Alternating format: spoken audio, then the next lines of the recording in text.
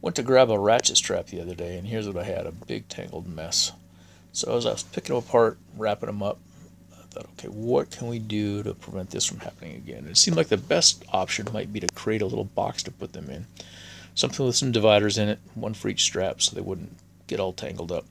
So I went ahead and measured the size of the strap and scribbled some notes on a legal pad, and then sat down at the computer to see what we'd come up with. I went ahead and opened up SketchUp, pretty suited for this particular task, and began by just drawing that volume of one strap, making copies of the strap. I'm thinking 4 is probably the right number to do here, and then from that we get the overall volume that we're going to have to enclose. So then we start with the bottom, lay it in, put some color on it, flip it upright, put the ends on, put the dividers on the thing, and went ahead and copied those dividers up, dropped them into the base to mark out where the slots are going to have to go to put those guys in, and then put it all together.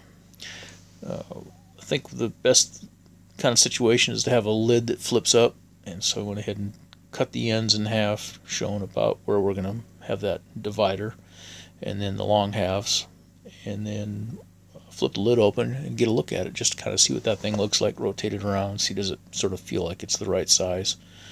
And so the next step then really is to go ahead and create a parts list. Big thank you for Clark Bremer for creating timber frame rubies, which I've got loaded on the SketchUp there. It extends it and allows you to manage parts lists and build shop drawings. Pretty convenient little tool right there. So for that to work correctly, you've got to verify that you've got all your components and they're all named, and so that way you can get that list put together. And look, here comes the mystery helper. So after everything's ready to go, when print the drawings and check and make sure you have everything we need. So here we've got the top and the bottom, long sides, the ends, and then the dividers. So we're ready to head out in the shop and see what we come up with. First order of business is to get those plans spread out. Think about a cut list. So we've got some boards that I'd cut, really leftover stuff from milling, that I'm going to use for this. I had to pick something that would fit in terms of the width, and so I found a couple pieces that would work, and adjust the cut list for the material at hand. Make the first cut, second cut. So that's kind of got it down to length.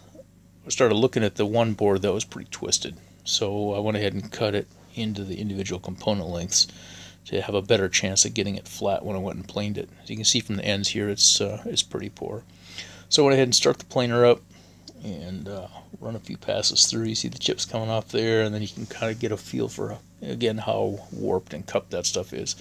So you got the rough cut marks there in the middle, and it's starting to smooth up a little bit. There's some shavings on the finished product, looking pretty good.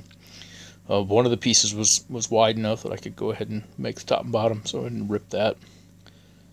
And the edge was a little bit rough from the rough cut, so trimmed that up a little bit, and then ready to cut the length. Oh, and just about forgot, got the divider, so I went ahead and got a 1/4-inch piece. Went ahead and ripped that down to size, and there's all the pieces there on the saw ready to go. So next step is to get the grooves put in, put a dado blade in there, set the depth, set the width, and there we go, ready to assemble.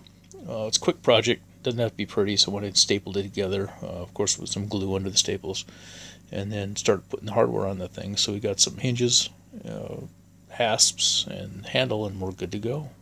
No more tangled up ratchet straps.